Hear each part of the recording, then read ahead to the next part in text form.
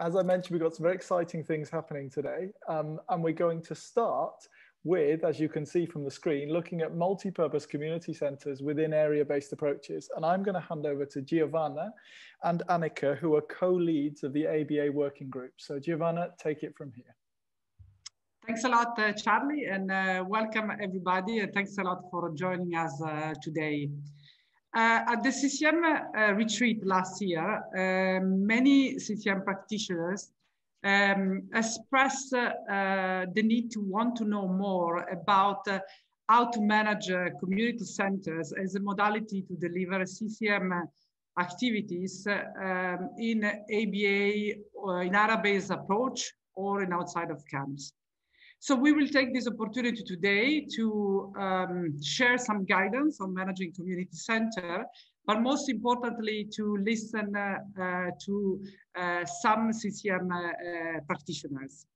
And let me immediately give words to them so that they can introduce themselves. Kristin, shall we start with you? Sure, yeah. My name is Kristin Westheim, and I work with NRC in supporting community coordination globally. I'm based in Tunis. Hi, my name is Henry. I am the camp management project coordinator with NRC Nigeria. I'm working on mobile CCCM out of camp. Thank you. Hi everyone, my name is 16. I am working in Burkina for ACTED, and I am the CCCM coordinator there. Thanks. Hello everyone, this is Namir Osama, the camp management specialist working in Afghanistan on urban displacement out of camp and mobile site management. Thanks. Thank you very much, Kristin, Henry, 16 and Namir. Thanks a lot for joining us today. Before giving the words to our speakers, actually, we would like to hear from you. So we would like to hear from you if you have been involved in CCM activities in non-camp setting. So please go to menti.com and use the code on the top of the screen. I think by now we are all pro in using Menti after 4 days of the retreat. And let us know if you don't have maybe experience in CCM activities, but you are curious to know more about it. If you have experience in one context or if you have experience in multiple contexts. So yeah. So please get to Menti, use the code. I'm waiting for a bit more people to answer so we can have a look at how the participants of today are engaged in this topic already, or if they want to know more. The more of you answer, the bigger the donut gets. And who doesn't like a big donut? So Charlie, the number of people that are voting is the number on the screen on the right side. That's right, that little symbol in the bottom right hand side. So we have 30 people, 32, and they're still coming. So people are joining. Okay, good. So let's wait a couple of more seconds. Okay. Okay, so but I mean, people, they can still vote if they want. So I mean, I think it's we have a group of people that does not have experience but is curious, which is great. We will have also some fresh perspective in the discussion. We have a good numbers that they have experience in working in CCM in non-camp setting in one context, so context-specific experience, and also that have experience in multiple contexts. I mean, the three groups, they are quite equal. There are slight differences, but yeah, I think it's the right mix of people for this session to make sure that we are all on the same page, so that we have all the same background to this discussion, let's have a look together at the CCM timeline related to the ABA out of camps discussion and development. So for those of you that already attended previous retreat or maybe participated in our CCM Tuesday, maybe this timeline, it's familiar. You saw them already once or maybe even more than once. So as you can see, this is not a new discussion. It's not something new on the table. This journey started 10 years ago, actually, at the CCM Global Retreat in 2011, when a CCM practitioner highlighted the need to have some common guidance to use when working in contexts where maybe there was a camp response, but CCM practitioners were engaged in different activities outside the boundaries of the camps.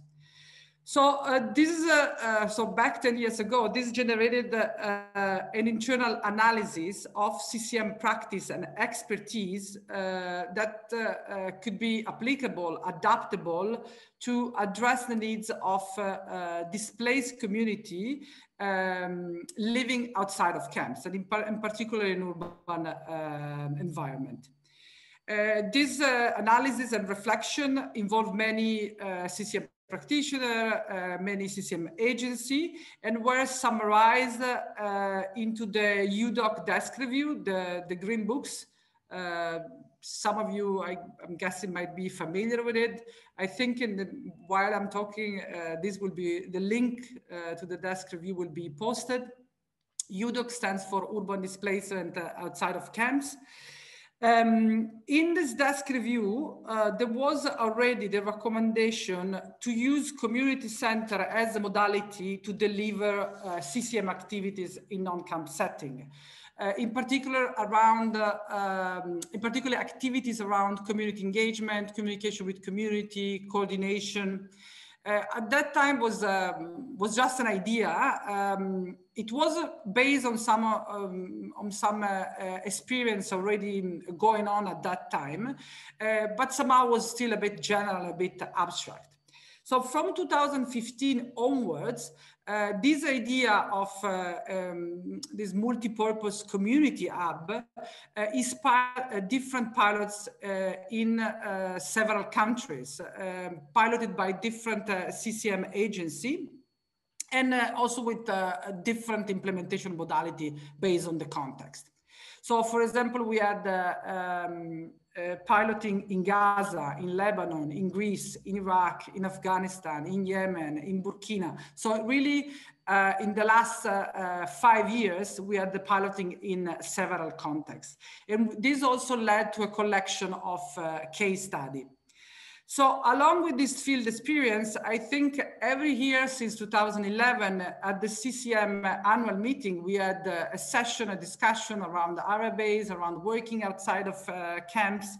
So we continue this dialogue between practitioners around learning, challenges, experiences. And in 2018, we form an internal global working group on RBAs and outside of camps work. As a result of the effort of this working group, we developed the guidance on the CCM mobile modality.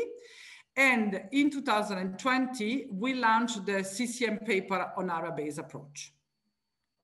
So again, in the chat, you will find the link to all this reference. There is also a recording of the launch of the CCM RBAs approach. Annika, if we can move to the other slides. Okay, so in the ABA paper, the one that we launched in April, we indicated different modalities to work to deliver CCM activities in a non-camp setting. So one is the neighborhood committee, so establishing and supporting community representation structures like we would do in a camp, but in a context where we have a neighborhood. Outreach team, so this is a modality that resembles a bit the mobile CCM approach. And then community centers. In the reality, often these three modalities, they are merged together, they are integrated together. But we identify this as the main modalities tested so far to deliver CCM activities in a defined geographical areas, which is an area that is not a camp, is not a site, but is, for example, an urban neighborhood. If we go back one moment to the timeline, thanks, Annika. In 2020, so there is another reference that is important for the discussion of today. So in 2020, we also launched the Community Coordination Toolbox. So NRC, with the support of IUN, consolidated in this online toolbox a number of, a really large number of tools and guidance developed over several years and tested in multiple countries on how to engage with communities when we don't work in camps, when we don't work in sites, but when we work in a context where the displaced community lives within the host community. These tools and guidance, of course, they are based on our practice and experience of working on engaging with communities in camps, but they were adapted, further developed for this specific context. And this toolbox, just to add one more thing, has also particular focus on how to engage with women and marginalized groups. So in the practitioner days on Monday, if you have more interest, of course, there is the link in the chat. So if you want to visit the Community Coordination Toolbox, then on Monday in the practitioner days, there will be a presentation of the outline of the toolbox, if you want to know more about the general structure and what there is inside. But for today, we would like to share with you a part of this toolbox that relates to the guidance and tools that we have that have been consolidating during the last months around managing community centers. So these guidance and tools, they are not new. They've been developed based on the experience of several years now and in several contexts. They will be formally integrated in the Community Coordination Toolbox in September. At the moment, it's still a work in process. So, of course, also any comments, input, contribution in the session of today or later on, they would be most welcome. And so since we have Kristin here with us, Kristin is the person that has been leading the development of the Community Coordination Toolbox in the last 18 months. So I would like to share with us, to give us a preview of this guidance on managing a community center that we are actually in the process of finalizing in these weeks. So Kristin, I hand over to you. Thanks. Thank you. Yeah, I'll just dive directly into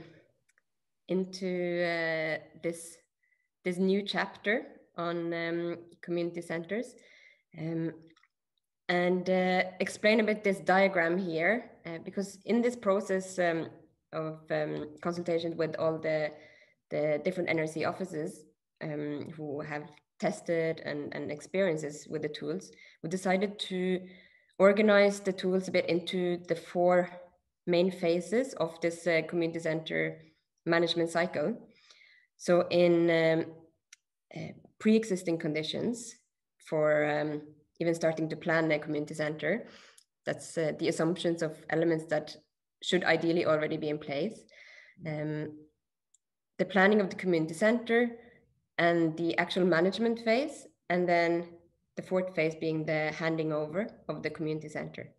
And I want to introduce you briefly to the tools that we will have available for each of these key steps that fall into these 4 phases. So if you can go to the next slide, please, Annika. So for this pre-planning conditions, this phase here, I want to just point out that if you have all these conditions in place, your planning will be definitely much easier. If you already have a presence created and build trust in the area, if you have funding identified and ideally secured, if your staff is already trained in CCCM or in camp management or in UDOC approaches, and also if you have committees or focal points that you are working with in the area, it will definitely make the rest of the community management, the community center management process easier, but it can also be done at any point during the process. All the key steps that you saw in this diagram in the 4 phases, they don't have to be followed religiously. They don't have to all be conducted and implemented. This is all here as a guidance of what can potentially help you through the different phases of community center management. So if you go to the next slide again, please. In the planning phase, we identified the key steps as service mapping and also mapping the coordination mechanisms in the area, recruiting and training team members if they haven't already been, if you're not using existing team members and they haven't already been trained, to conduct participatory community assessment. I'll talk a bit more about this in the next slide. To conduct area and neighborhood mapping and identify the location and the building for the community center. So to demystify this a little bit, if you can go to the next slide, these tools that we will have in the chapter, some of them exist already, like the staff training modules. We do have some staff training modules already there in the 3 languages of the toolbox, so English, French, and Arabic, on, like Giovanna was saying, how to promote community participation outside of camp settings.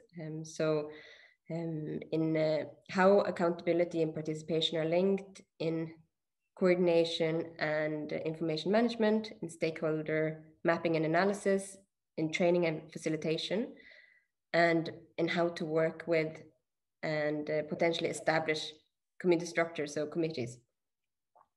But we will be adding one training module on community center management. So on all of this, the key steps and tools. The participatory community, oh, sorry, if you can go back a little bit.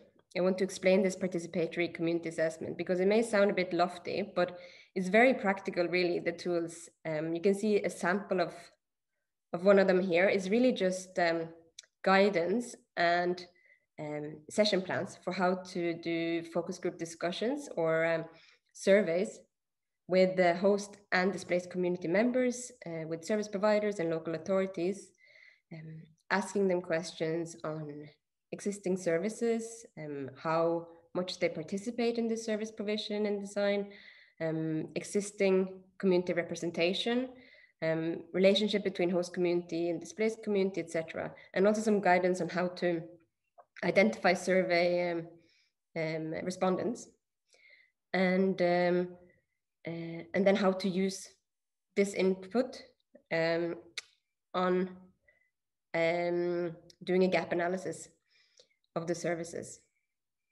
And the area and neighborhood mapping process is also, the tools are also similarly very simply broken down. It's a transect walk checklist, it's neighborhood selection guidance and checklist.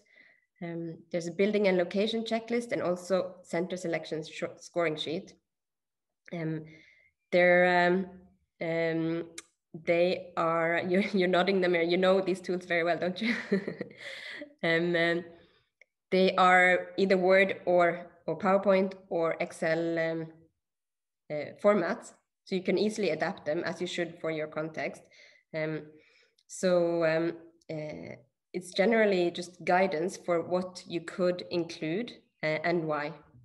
And then if you can go to the next slide, we'll talk a bit about the management phase.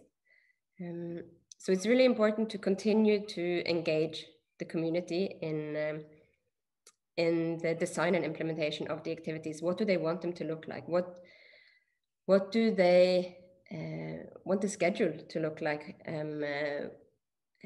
What do they want you and the other agencies that might be implementing activities to prioritize, etc. If you can go to the next slide, I will go a bit more. I'll give you some examples of typical center activities. Again, these are just examples, and we've broken them into the 3 different work areas for a camp management agency.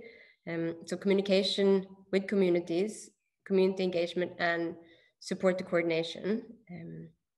I'm not going to mention all the examples, and I'm sure that the other panelists can give you a lot more examples of different activities. But for example, on the communication with communities, can be providing leaflets, posters, and brochures on the services that are available in the area. On the community engagement, it can be supporting existing or establishing new feedback and response mechanisms and informing about it. And on the support to coordination, it can be training the community members to make safe referrals and also to support in making these referrals. The tools that we have, if you want to go to the next slide, for this phase, it includes guidance and checklist for how to develop participatory M&E, guidance for how to develop community center SOPs, so standard operating procedures, MOU template that might be useful for agreements with other agencies that implement activities in the center. There are some samples of how to introduce the community center when you launch the opening, and also activity schedules from how it's been done in other countries. And similarly, on the implementation step, we'll have some best practices for how different agencies and different countries have managed during a community center during COVID, as well as staff learning needs assessment template. Yeah, you can move on. Thank you. So the last phase, this should be planned for before the actual exit, of course. And I think the other panelists will speak more about this process. But if you go to the next slide, I can directly introduce you to the tools that we have. So these tools, again, they're guidance for how to plan and conduct the handover phase in a safe and responsible way before you have to exit. So how to do a local partner mapping. There's an assessment template for how to start identifying potential other actors that might be interested in taking over the management. There's an exit checklist, and there's also a handover roadmap for how to move this sometimes difficult phase of handing over to a local actor. That is, in brief, all the tools that will be in the new chapter. And I think I am handing back to Annika and Giovanna at this point.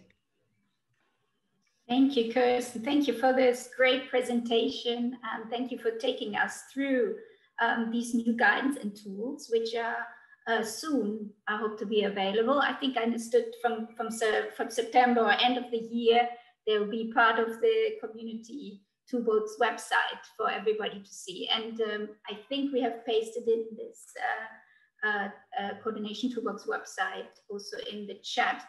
But it was also mentioned already in the participation presentation we had on Tuesday. So thanks very much. And as Giovanna also said, most of these tools and guidance have come from learning and experience in the field. And because of that, we are so very glad to have our 4 speakers here today, because they have all really substantially contributed, or 3 speakers, Kirsten, I've included you as the speaker, into our invited guests, because I think they can really contribute to our discussion. So welcome, 16, Namia and Henry. It's really nice of you to make time to be here today. And you know, to talk us through really the practicalities of how you are working with displaced community and using the community center. And we want to really have a really practical conversation about how that happens in Burkina Faso, in Nigeria, and in Afghanistan. And we will also have some, I think, some input from Iraq from our speakers. So we want to be really practical, and to do that, we have the speakers prepare a little presentation, just a very short one, so that we all get kind of a little bit of a background of the context and the type of community centers and activities and structure, you know, the actual place where they sit, the area where they're located. So then we can have I think, a better informed discussion.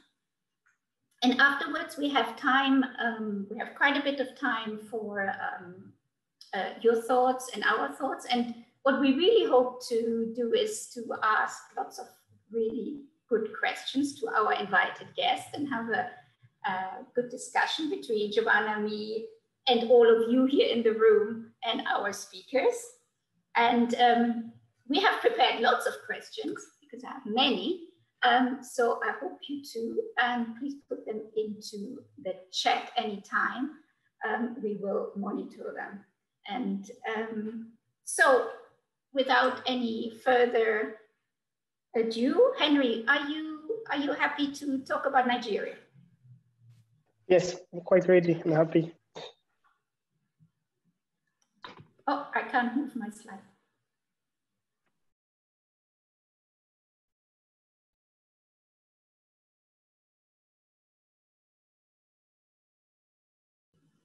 Sorry, my PowerPoint is stuck. Henry, just start talking. I'll get there. Okay. Okay, thank you all. So for Nigeria, this displacement has actually been a protracted displacement. Started in 2014, earlier, some people could say 2011. So we've been faced with a protracted crisis, which is partly humanitarian and natural disaster.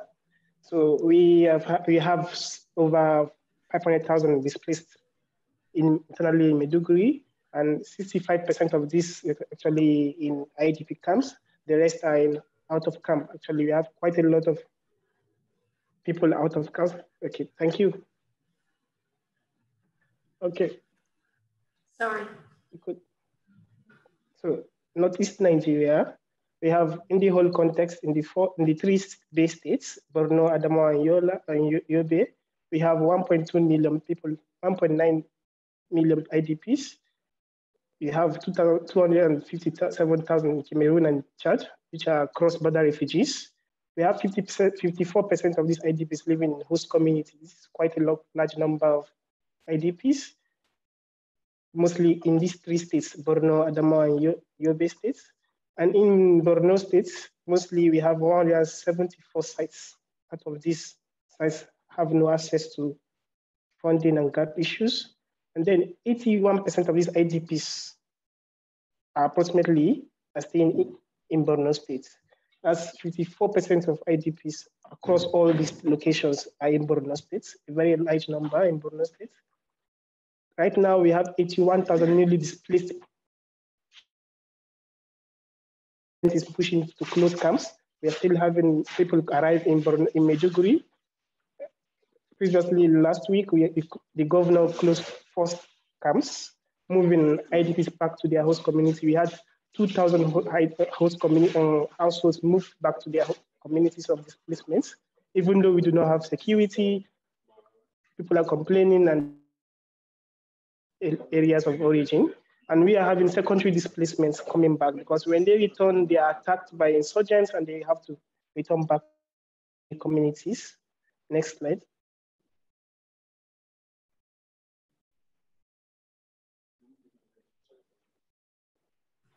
Sorry, Andrea, I have the same problem. Okay, so let me just continue. So right now, in this context, we are forced to discuss about durable solutions, talk about how do we engage the government in having meaningful durable solutions, because if we have to return these people, these IDP communities to their origins of displacement, we have to have it in a durable solution. The government is sticking to their point of returning communities. So in NRC, we are having two types of response. We have the mobile response and the out-of-camp response. This is the picture for the out-of-camp. Our strategy is 50 informal and formal sites for mobile response, and then with the UDOC approach, where we are working in 12 urban neighborhoods in Bolowitu, reaching 35,000 IDPs. We have the community center, which is currently in the rehabilitation phase. We are working on setting up the UDOC center. I think by first week of July, we would have opened the UDOC center. We would provide site improvements and cash for work. We would have support to coordination mechanism, engaging local stakeholders, communication with the community.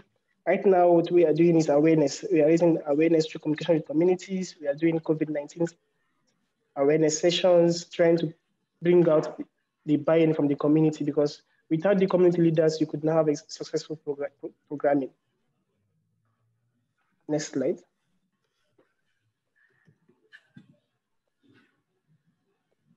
So in the community center, right now we have several partners willing to engage us. We have PUI, SCI, we have ACF, NRC, other departments and government agencies and national NGOs, which we are right now in coordination phase with them, trying to see what services they could provide.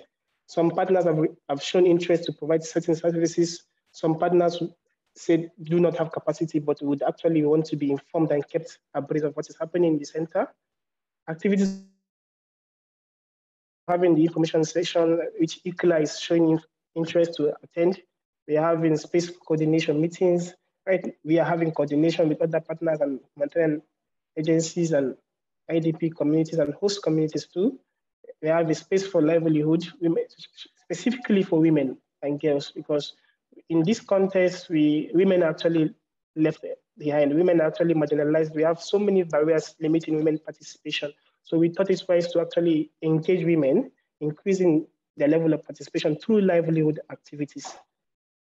Then, right, we are currently in the preparation stage. We are preparing to actually conduct several activities. What we've done so far, 3 community assessments. We have raised awareness on the importance of UDOC and how it will work with the community, local government structures, and how it will actually seek to improve coordination between host community and IDP community, really building social cohesion. Then establishing community outreach center groups, mobile team. As Giovanna said, we have a mobile team in the UDOC approach where they go for outreach activities on a daily basis, trying to reach all these stress settlements. Next slide. Basically, I think that's all for me. Thank you, Henry, and sorry for my problems with sharing the screen. So we've just given it to somebody else.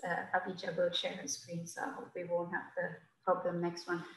Thanks, Henry. And I could hear that you sometimes were breaking off a little bit. So maybe later on in our discussion, you maybe can elaborate on some of the points a bit, so we can hear you well. But 16, would you mind continuing and talking about Burkina Faso and your program there? Next slide, please. Yeah. Sure, thanks, Anika. Thank you. So to give a bit of context, in Burkina, CCCM is very, very new because the first project started more or less a year ago. So to give a bit of context, there is more or less 1.2 million IDP in country. As you can see kind of on the top map, it's mainly in the area of the three borders region, that is Mali on the north, you have Burkina, and then Niger on the east part. And just to give you an idea, this 1.2 million IDPs, it's twice more than same time last year. So it's increasing very, very fast. The reason is mainly that there are repetitive attacks on village that have fostered waves of displacement. At first, it was mainly reactive displacement, so after attacks.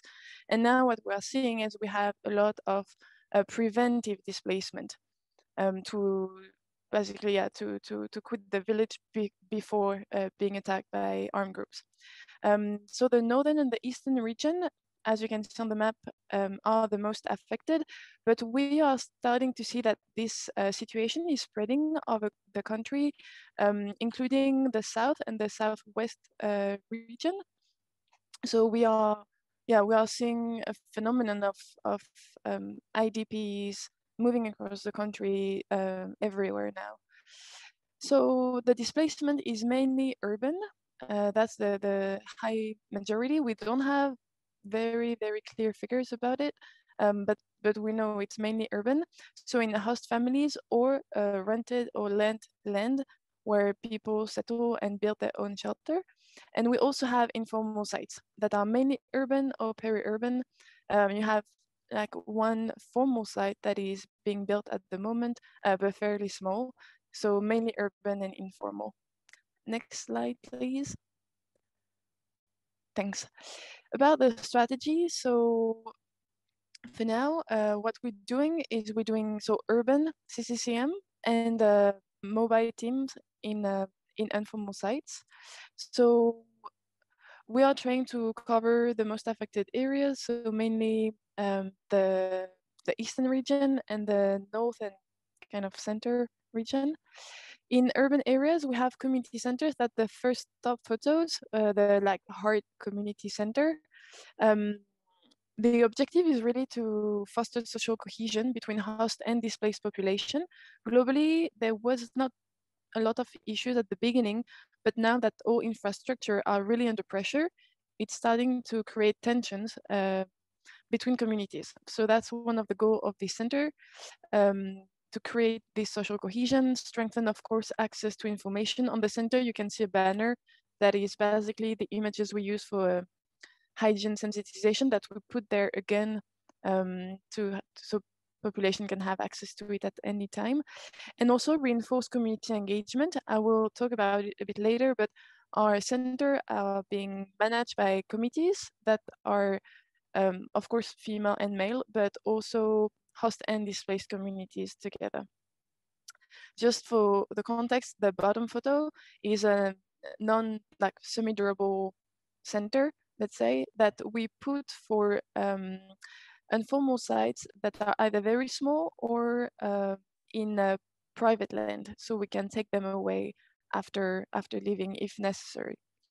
It's important also to mention that the government has a very key role in Burkina regarding CCCM, because they do the site administration, of course, but they also do management, and the CCCM actors only support them in managing the sites. Yeah, if we can move to the next slide. Otherwise, okay, great, thanks.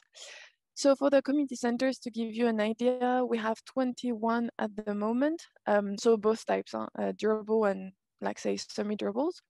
The type will depend on the size, but mainly on the ownership of the land. We will never build a durable center if the ownership is not by the city. And of course, we have an agreement regarding the use of the center before building or installing them.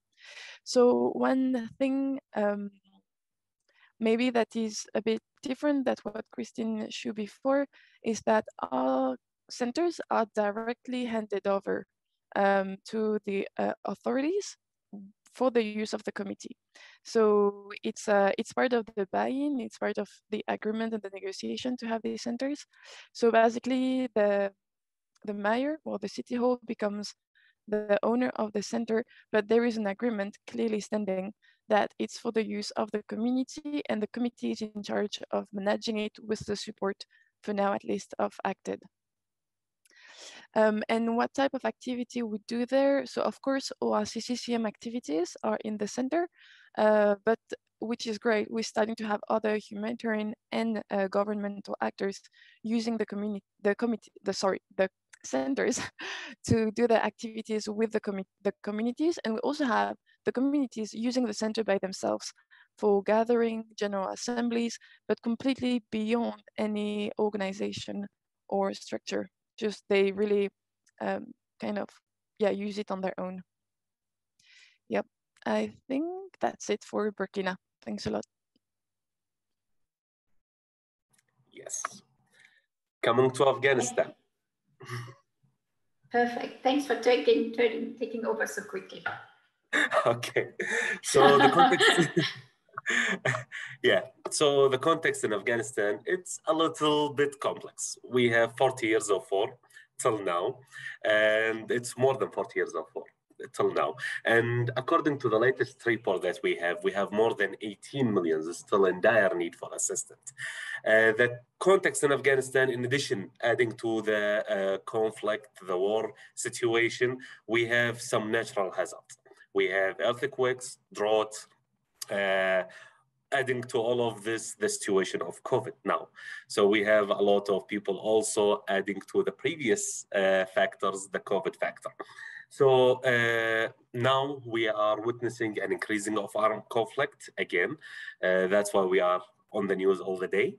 And the displacement became a survival mode. For the people here, whatever happened in a certain area, the people, the first option they will do is to be displaced to another area. So a lot of people, they took it as a way to survive.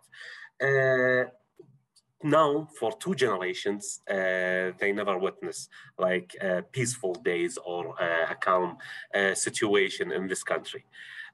So the strategy for the camp management here, we are working in informal and scattered sites with mobile site management. We have all the mobile site management activities. Also, we are working in urban areas in addition to the sites, and we have 8 community centers in different locations, and we are trying to expand to cover other locations. We have 2 other centers to cover other locations. So we are targeting mainly IDPs. We have also returnees, refugees. So because of the context happening in also in the surrounding countries, a lot of people are coming to Afghanistan or returning to Afghanistan. Also, because of the situation of the constant war and the context, the ongoing conflict, there is a lot of protected displacements. Those people, they don't have a plan to return to the area of origin. Also, they cannot be resettled other places, and we are also facing some difficulties in making them integrated in this area or to be merged with the area of displacement. For the community centers, I will talk about the managing and the handover of the community centers. So managing the community center, usually we are saying it's a living process because there will be always a constant changes on the activities.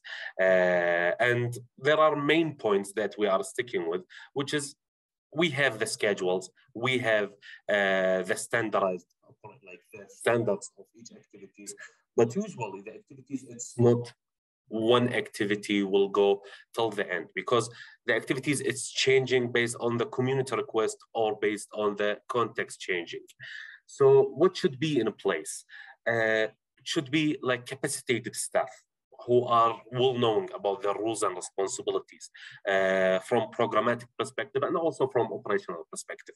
We should have a good communication tools between us and the community so we can receive the information and also we can disseminate it. So it's a living process between us and the communities. And the service mapping, of course, we will have the community centers, we will have the outreach teams, but we need to have we need to know every service in the area, what we are doing, like what the other partners are doing, and how we can communicate this information to the community. And also as we mentioned, we have a lot of like changes with the activities. So we need to have a clear activity schedule. So the people, they should know when to come, what the services that we are provided, what the activities that we are providing. And also we need to communicate this with other partners within the area. And partners, I don't just mean NGOs, maybe it's local governmental bodies, maybe it's volunteers, maybe they are just the community. So, and always, as long as we have activities ongoing, we need to have an operational tools to track our consumables and track our needs, like for the activities. If we need a space, we need chairs, we need refreshments, we need stationery, all of this should be in a place. So yes, that's it from my side. Hand over to you. Thank you, Namia. Thank you very much. And I think you can stop sharing the screen because we're not at the end of the session yet. So we have time for discussion now. And thank you so much for you three going through your programs, just to give us a backdrop on which way we can go into some more detail. And picking up on your last presentation, Namia, I thought it was really interesting how you described it as a living process. And there is a living process, a continuous ongoing process with the community. And so I maybe start off with the first question and taking this thought forward. Henry, maybe you can tell us a little bit, how exactly did you engage the community in the initial phases, in the planning, in the initial discussion? Because I've also seen some questions about that in the chat. So Henry, over to you. Okay, thank you. Actually, like Christina said, we have so many tools actually we use for community engagement. But first of all, we actually had to do a stakeholders analysis and mapping to understand who are the stakeholders involved in this neighborhood, to understand who would have key interest and influence in your activities. So when we had this mapping, we identified various stakeholders to engage. In our context, the government is really involved in our activities. So they are the first people you engage on in whatever you're doing. So we engage various levels of government, the local authorities, NEMA, SEMA. Then we had several consultations with the community leaders. We had, in this context, this is in an urban setting, they had good structures. So it was easy for us to identify who the leaders were. So we engaged them in several meetings with community leaders of both IDP and host community in this case, because we had to engage various groups. And we had meetings with women leaders, youth leaders, and every other identified groups to really discuss about what our plans were in the preparation phase. We told them this is what we wanted to do and if they would be interested, actually. And to me, you have to have a buy-in. To get a buy-in, you have to give something to get something. So we actually encourage them, given that there would be a livelihood opportunity for the women and for the youth. Can you hear me? Sorry. Yes, you can hear. Hello, can you hear me? Okay. Yes. So this gave them the interest. This brought the interest about the community center. When the women heard there was an opportunity for livelihood, there was an opportunity to have a center for women, they were really interested. The men wanted to actually engage us. So it was actually multiple layers. You have to have a multiple system of engaging people. Having the stakeholders analysis was very, very helpful for us. Thank you, Henry. And I wonder if I can just bounce the same question off to you, 16, to see, did you use similar ways of going about it, or especially about the multi-layers of kind of taking apart the community, not as a whole, but all the different groups of the community? Yeah, so I think for us it was slightly different, because basically why we built the center at the beginning was that the community made very clear they didn't have any space to meet, and that was the big issue. So that's also why our centers are so small. We know that they're very tiny, so it's a very different type of centers. I think what Christine described is more something I've seen in Iraq, where we have several colleagues in the conversation who manage them. It's really smaller. At the beginning, it was really to have a place to meet for the community. So that's the base for us. So we discuss with them where we should basically put it, because it had to be on communal land. So we could hand it over, and that was like a very strict condition with the authorities. And it has to be located in an area where communities could access. And it's not that simple because, for example, one of our centers that is built in an urban area, it has a catchment population of more than 30,000 persons. So it wasn't super easy to decide where to put it. So we had this discussion with the community, but also, to be frank, with the communal authorities, because it has to be on their land. So we had to to take that into account. So basically we cross the information we got from the communal authorities and then with the community. And basically, when we did this process of finding the place, we already had a committee representing both host and displaced population in place. So we could kind of use them, discuss with them as representative of their community and the mayor office, and then decide where to put the center. So that's basically how we set it up. And for the use of the center, we really discussed with the community how they wanted to use it. But as I said before, the center belongs to them from the beginning. We built it, and when we did the inauguration, we handed it over. So it's a bit different, also maybe because it's smaller. But yeah, it belonged to them already. So we support, but we don't decide, basically. Yeah, that's really interesting, and I'm really happy to see the different facets which now come out in our discussion about what the term community center can all include. And you said two things. Maybe we can also pick up later. One of them is about the really simple question of where to place it. Where should it be, the center? And Amir, maybe I can hand over to you and ask you, what were these challenges you had to face when you had this question of where to put it, how to facilitate access to different vulnerable groups, to women or people with disabilities, or when you had to choose what facilities this building, this place has to have.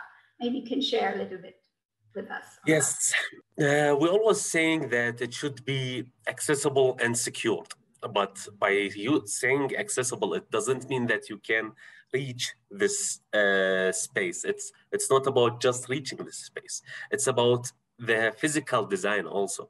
If you have people with special needs, if you have like in the planning phase, you will see in some context they want to have like a female part, a male part. So it's also about how to select the design from the inputs that you have from the beginning of the information collection of your community center.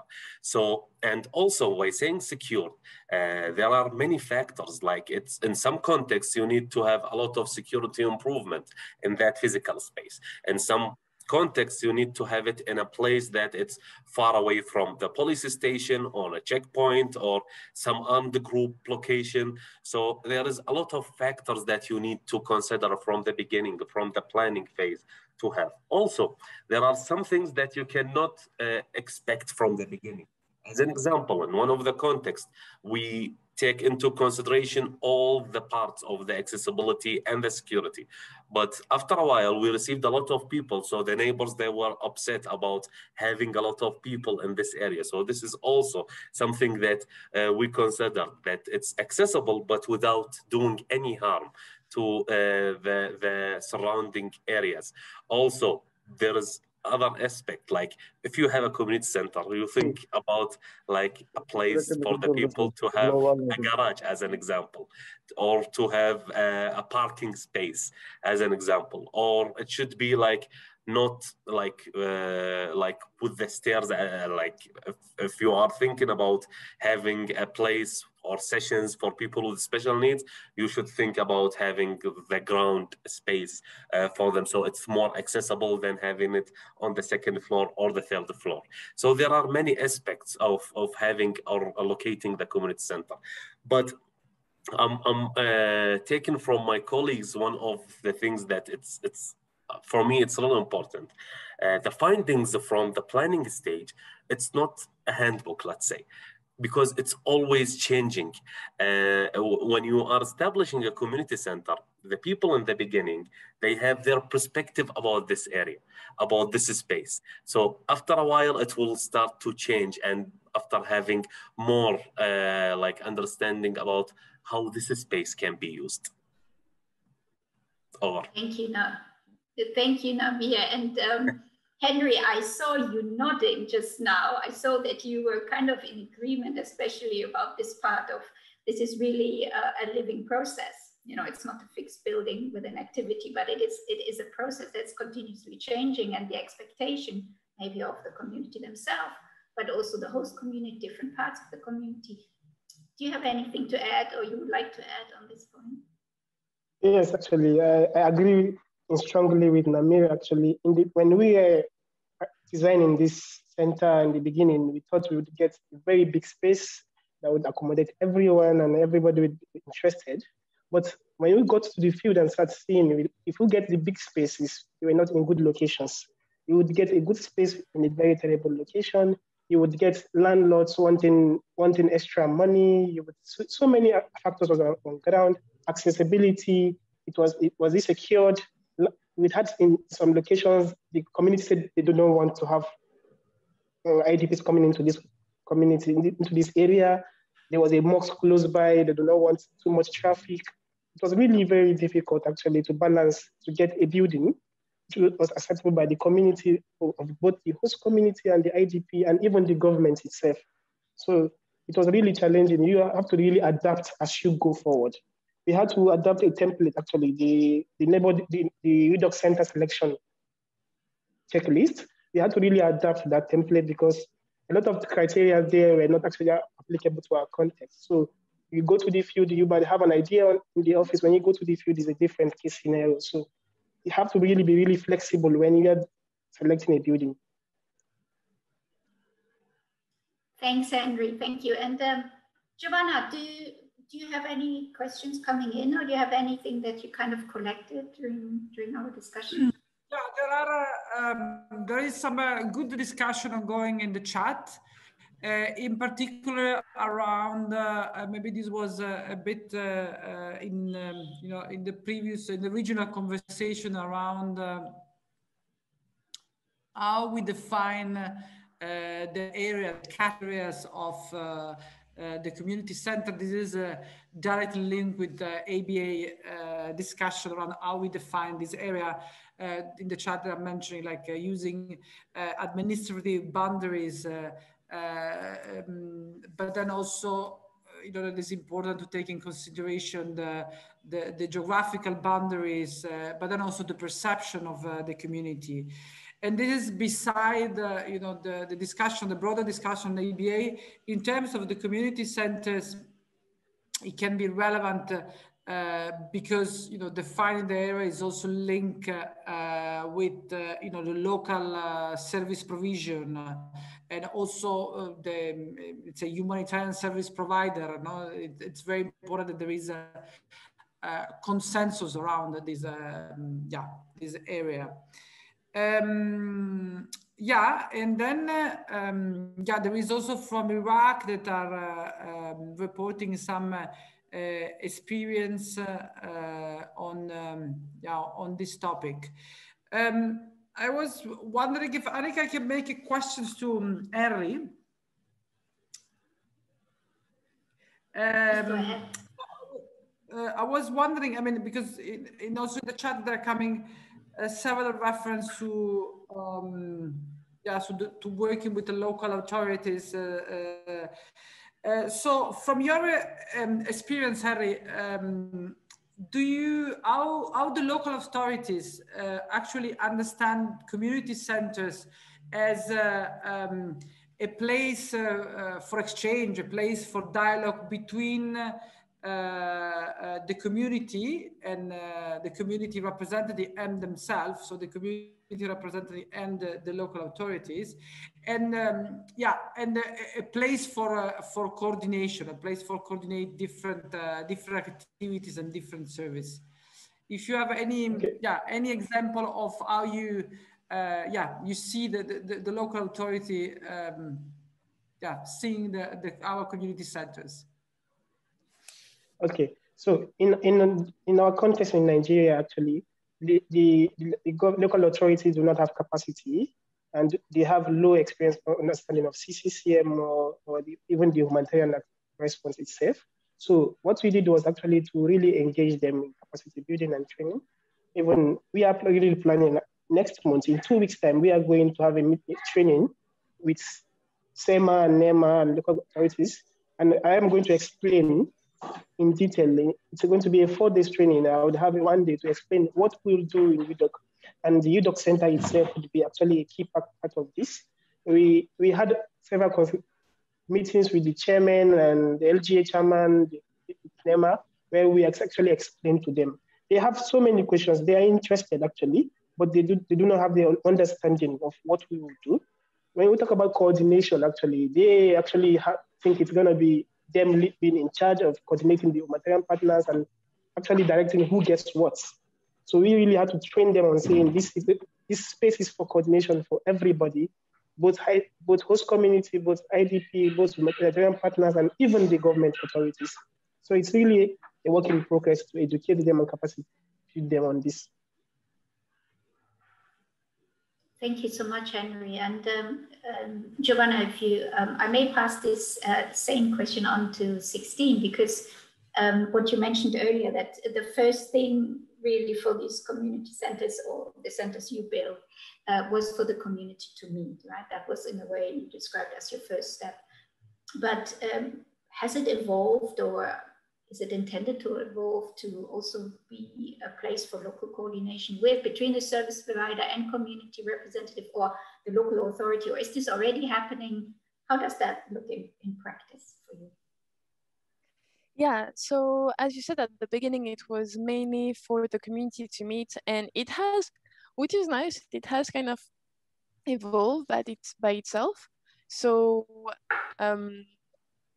so basically what happens concretely is that, so for the humanitarian actors, they came to talk to the CCCM mobile team and the committee to know if they could use the center for their activities. So that they just basically saw the center. We also explained to our partners that we built this center, and they simply asked if they could use it. And for the authorities, because they also provide part of the assistance in food distribution. So they have also, because we involved them from the beginning in choosing the area, they validated the design, they were with us during the building process and at the inauguration.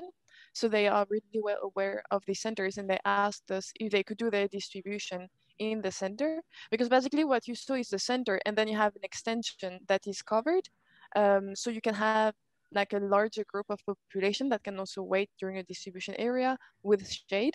So that's it kind of, yeah, that's how it went. It kind of evolved by itself. To be frank, I'm currently rethinking our strategy for urban CCCM, and rethinking also, do we go to more like long-term community centers, more like what Christina was presenting, which could be in some of our areas in Burkina interesting to implement. So I'm thinking about it, and that's why it's also so great to hear from other people. But yeah, for us, it really evolved by itself, I would say. Yeah. That's really interesting. So I think we're hearing more and more the emphasis of this kind of small centers who kind of evolves, and you're actually building extensions of how it evolves according to the programs and the people who uses the activities that are happening. And now maybe I can go to you and ask you, so what are the exact activities you're doing? You know, give us some examples, and who comes, you know, who comes and visits the centers? So mainly it's, we always avoiding to have a pull factor everywhere except for the community centers.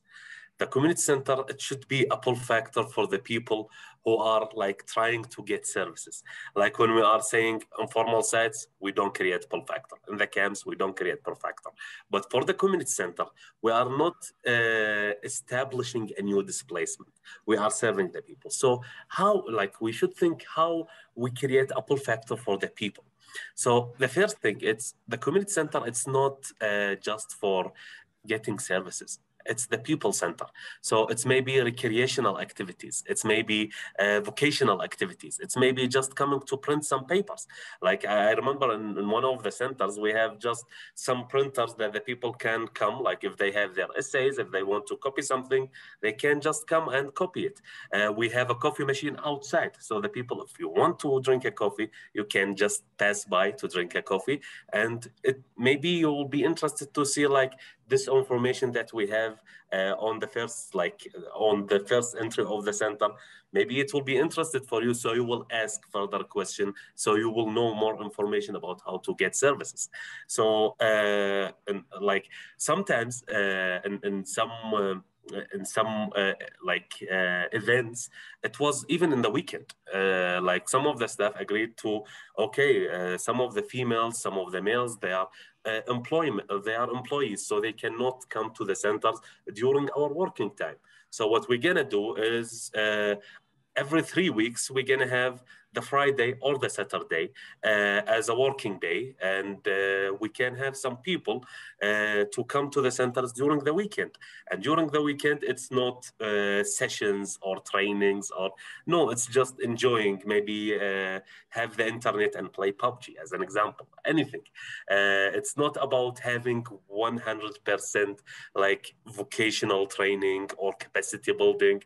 It's about having the people having a space where the people are comfortable in. I remember we had like ping pong table, we have like a pool table also for the youth to come. And this is the recreational part. For the vocational part, we are coordinating with all the partners and even internally to have maximum activities as we can. It's starting from how to write your CV, how to conduct an interview, and it's ended with like your employment right, and how to engage with the employees. And sometimes it's technical training, how to fix a plug, how to do electricity, how to do painting. And we have volunteers from the community sometimes to, like, this is a nice thing in the community center. Some people, they are volunteering to teach something. So like we have some people, okay, I am good at mathematics. I have master in mathematics, so I can teach the students in this area, like for this, from this stage to this stage. So, okay, we are like, we love this. We're gonna like disseminate the information. We're gonna have like a proper introduction for the people about what we are doing. And we have a schedule after that to be shared, and who want to register, they can register, and we can start this activity. So there is no like boundaries with the activities. It's just do no harm, keep our like the humanitarian policies, and everything else, how to make the people in this area make the most benefit of their center. Well, I mean, I love the coffee for CCCM, and it's kind of taking on its life by itself here in the chat, which is really nice. So thank you, Namir. I think you really, it's nice that you expressed it so clearly. And I see Giovanna, she wants to jump in on that point too. Yeah, no, I mean, I'm not, it's just to report a bit from the chat. There's been good inputs from Gisele and Marion. Apologies if I'm not pronouncing well your names. So they were sharing experience about engaging local authority, government authority in the management of community centers. highlighting also that this could be sometimes a bit challenging. On this, just a thought, a reflection from my side, because in one side it's extremely important that we engage in this process, the local authorities, but then also we need, to consider if a community center is managed by the local authority, is then still perceived as a people center, as Namir said, because of course we know that the layer of complexity and the dynamics within the community can be multiple. And on this note, I would like to ask Kristin. So if in the community coordination toolbox, we will present, this guidance for managing community centers as a community center as a safe space for women and for vulnerable groups. Could you, Kristin, based on all the best practice that you have been collecting in the last months from our colleagues, could you mention some example of activities that can make these centers become like safe space for these groups? Yeah, it might be actually just repeating a bit what the others have said, because it's both about creating safe, like, physical spaces. So for women in marginalized groups, sometimes that will include the location, but also if they would prefer to have a separate meeting place from, so them being, for example, women don't want to meet in the same spaces as men, maybe they would require a separate entrance, or to have a schedule so that they can come to the community center when there aren't any men meeting, and the same with marginalized groups.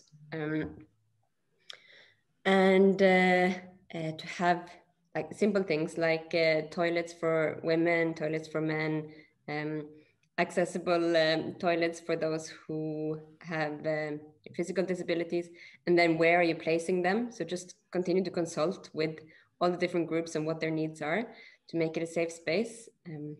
It's very important not to have to not assume that we know what they need, but to continue to ask them. But it's also about creating a safe space as for how they feel about going to the center. So for women, it's not enough to ask them what kind of activities they would want to access in the center, but also to create the acceptance among the often male leaders in the community, and to really spend time and build trust among the different groups, and particularly the most influential and powerful people in the community, to accept the fact that women will be going to the community center, so that the women that go there feel safe. Like Namir was saying, we don't want to do any harm, and we just want to make sure that we have the buy-in from the men, also when it comes to women's activities, so we don't put them at harm. Yeah. Thank you, Kristin. And 16, maybe I can direct, the direction towards you at the moment, because what Giovanna said earlier, if sometimes when the community centers maybe get handed over, or when there's this process of handing over, and because you mentioned that also the local authority is always very much involved and it has an ownership of the center, do you feel that it creates some kind of reluctance of the community to go there? Do they feel less ownership themselves now, because it is actually the local authority who manage the place? Or is that not something you are concerned about, or hasn't materialized yet? So yeah, no, it hasn't materialized. We're not very worried on that aspect, because yes, the authorities own the place, but there is a written document. Well, I know this is not always sufficient. We all know that. But there is a written document explaining that, yes, it belongs to them, but it's for the community and it's managed by the committee. And to be frank, the authorities also, in some of the areas, there is not much humanitarian assistance. So they were very, very happy that we built this center. So they were extremely supportive in all the inauguration we did. We had lots of support from authorities, and they always encourage the community and the committee to kind of own the center, to make it their own, to use it for what they need. So no, we haven't really faced it. And it's not, I have worries, but it's not one of them. No, I think we're going to be fine on this aspect for now. That's great. I'm actually I just saw the chat, Giovanna. There was something coming in on the last minutes. Yes, there was a questions around what about for potential GBV cases? Who comes to the community for support and help? So I don't know if any of our speakers has any example of experience on this, and how did you manage?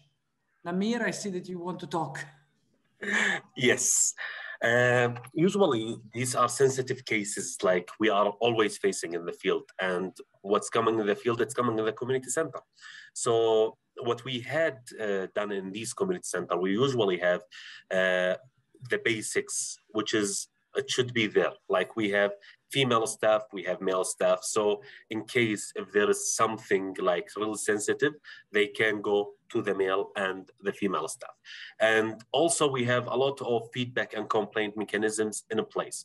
We have hotlines, we have boxes, we have everything. So for the GBV cases specifically, we had like, this is something I didn't mention in the beginning with the activities. I mentioned like the nice parts of the community center, how the people are coming. But also we have a lot of activities going in the community center. We had a protection partners working in the community center. So in case we have this directly, we can, all the staff is trained on safe referrals. All the committees are trained on safe referrals. Also, everyone has the PSAA trainings. So and the first psychological aid training, so they can receive the case. They have the way to deal with it. There is a room always empty where the person who received the case, who can speak like directly to the beneficiary who is raising this case.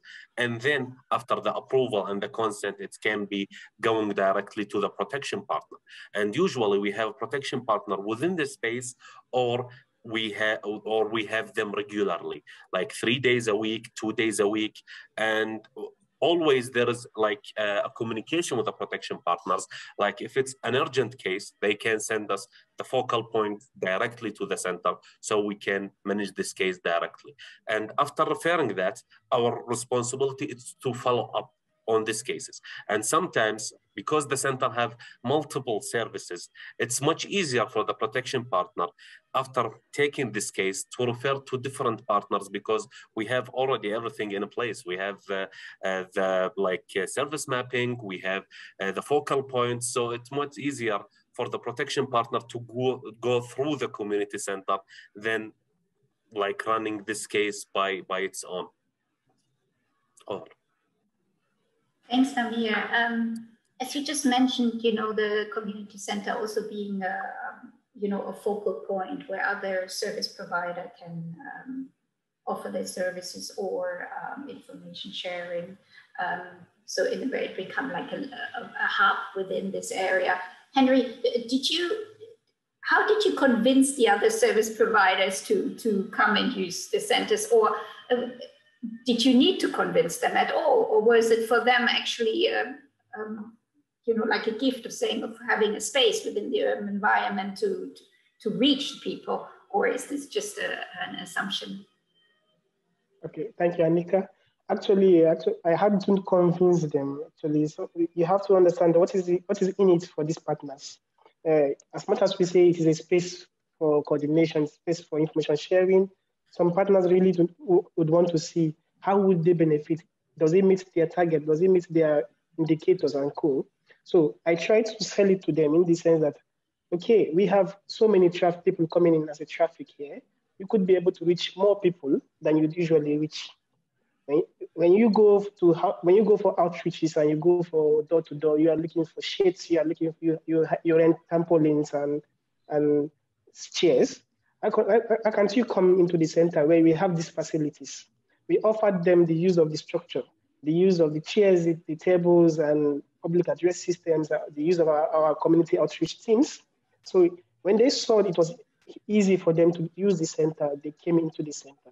It was actually, you have to coordinate, share a lot of information, speak with the management of each organization and see how you'd actually work together. Because when you meet the field staff on the field and they will say, okay, no, we can't do this until we get from our manager. So I had to have a lot of coordination mechanism. I actually went into as far as creating a WhatsApp group, a coordination group, and sharing information on what we plan to do with the center. So it was much of actually trying to persuade them to use the center.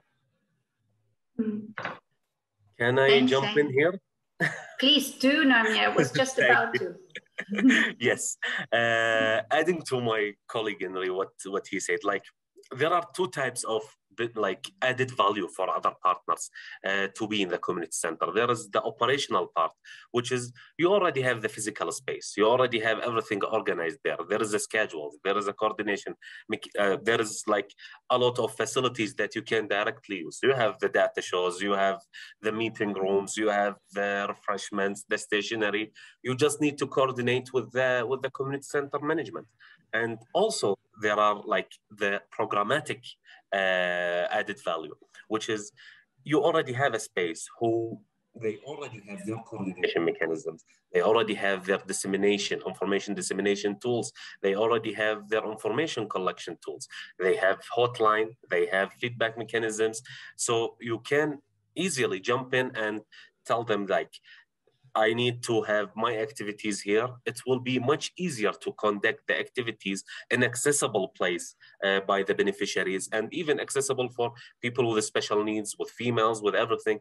And also it's a secured place because like there are a lot of steps, as we mentioned in the beginning, like there is a lot of steps to establish this community center. So instead of you doing your security assessment in the field, doing the coordination, doing the service mapping, everything, there is already a space when you have all of this in a place. And always we are talking about integrated programming, synergizing the programming, synergizing the response.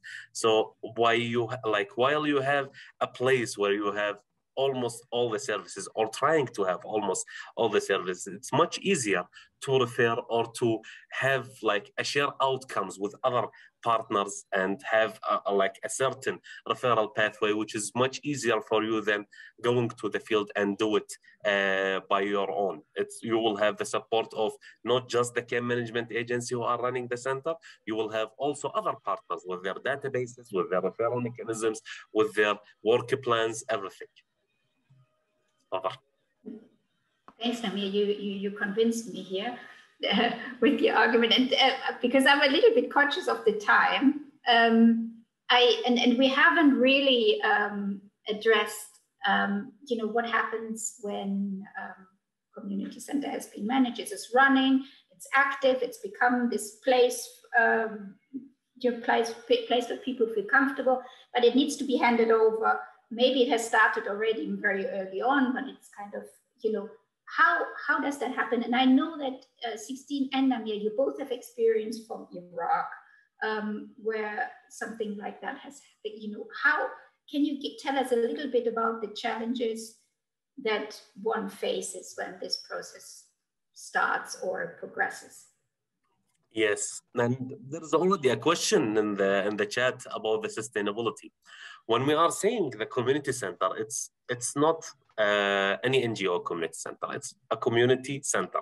So it's basically for the community, and the sustainability of this physical building, it should be like the main focus for the like NGO who are managing these centers.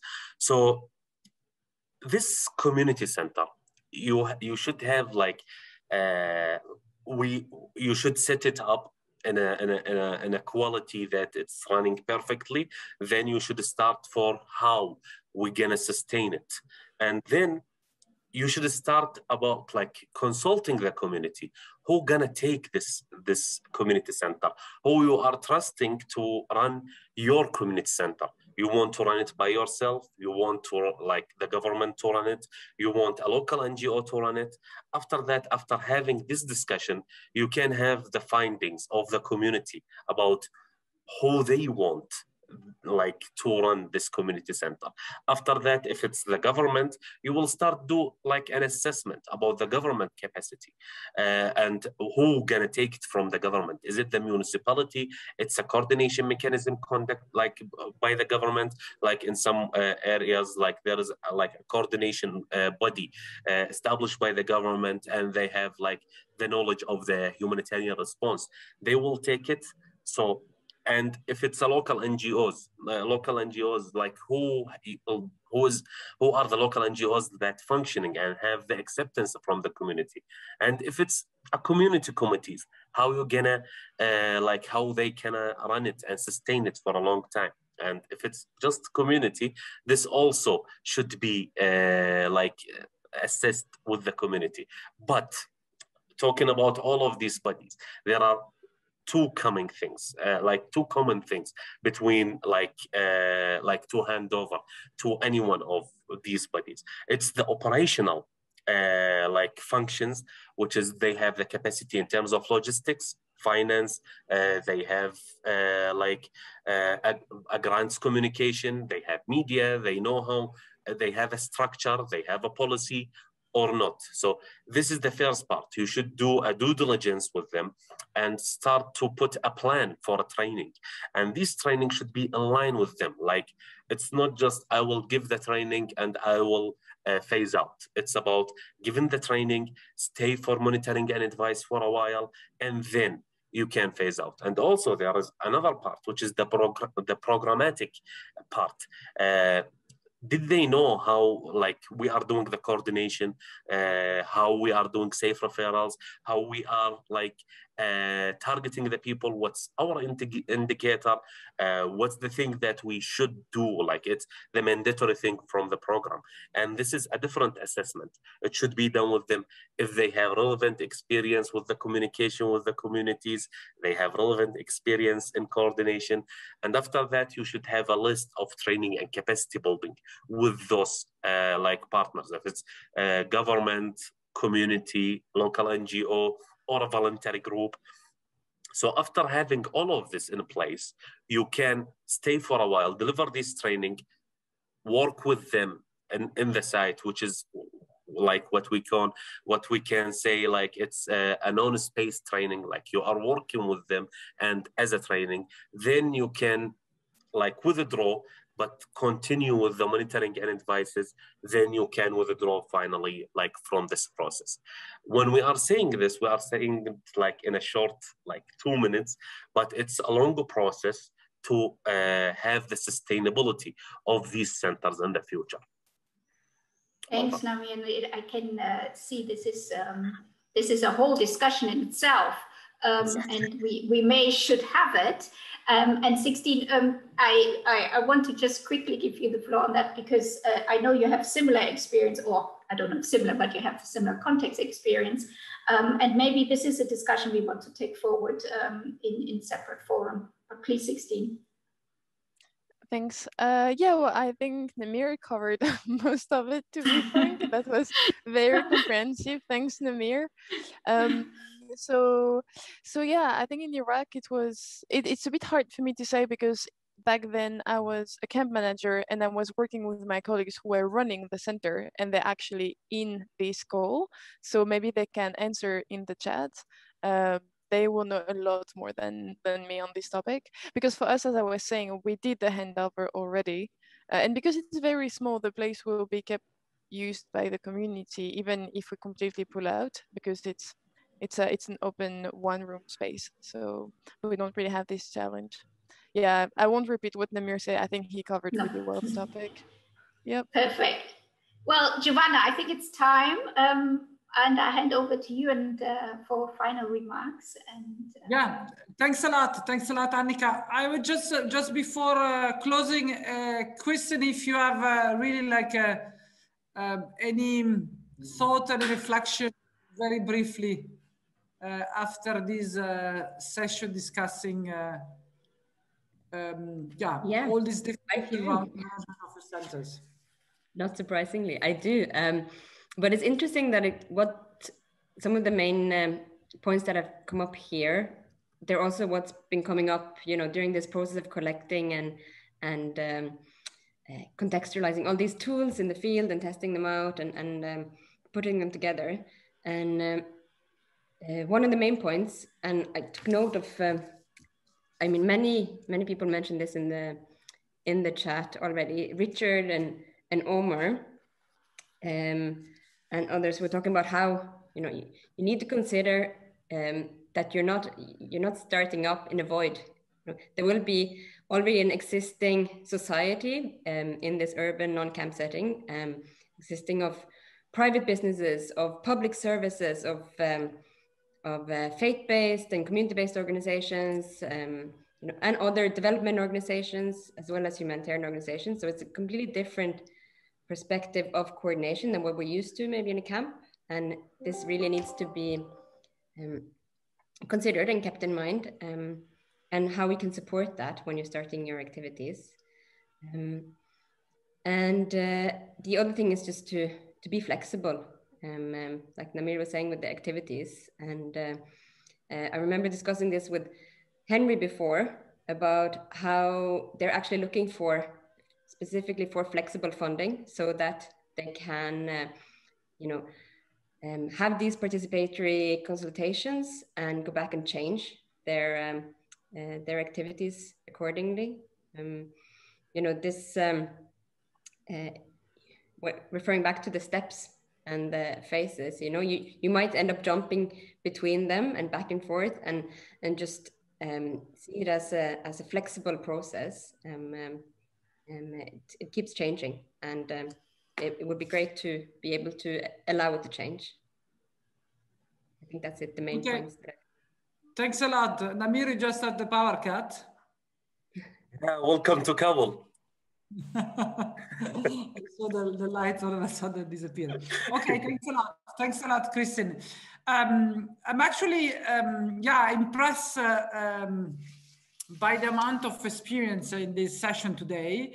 I mean, from all our speakers, Namir, Kristen, 16, Henry, and actually, thanks a lot for joining us.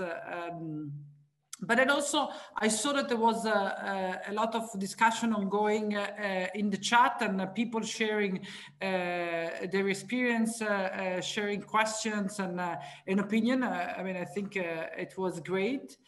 From the discussion, I think it was clear that it is really important, the contextualization. So we had a very different example of experience of community center.